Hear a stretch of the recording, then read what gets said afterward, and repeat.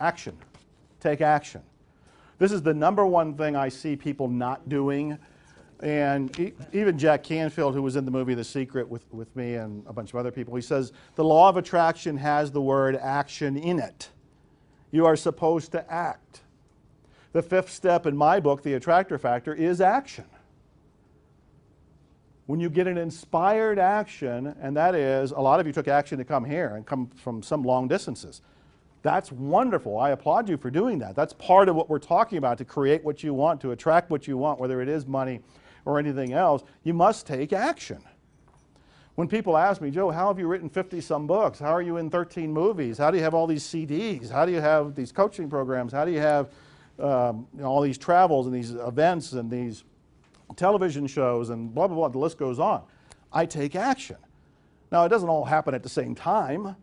You know, when you keep doing this, 30 years later, you look back and go, oh, I wrote 50 books. I came out with so many music CDs.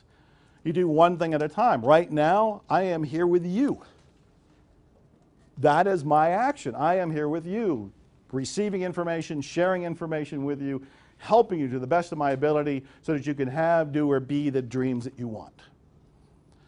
Now, as I'm telling you about taking action, I really got to turn the fire under you a little bit here.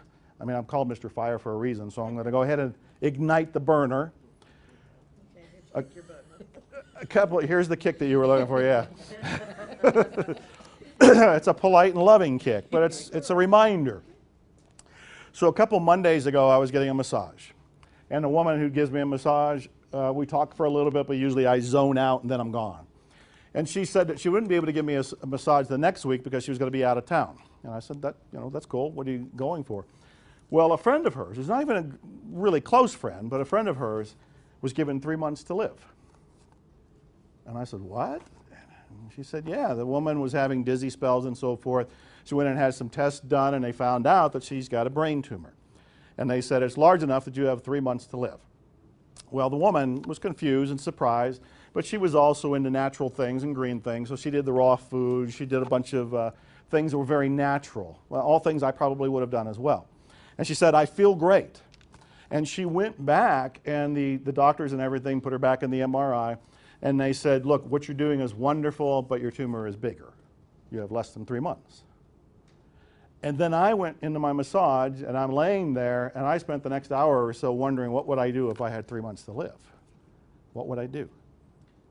And I couldn't come up with anything different than what I'm doing.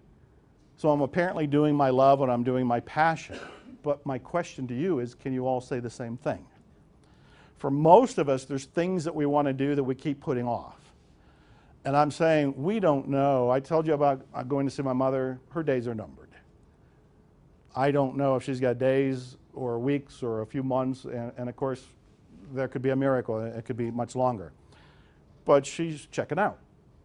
And so as her son and her firstborn, I'm feeling that. And I'm looking at her going, did she complete everything?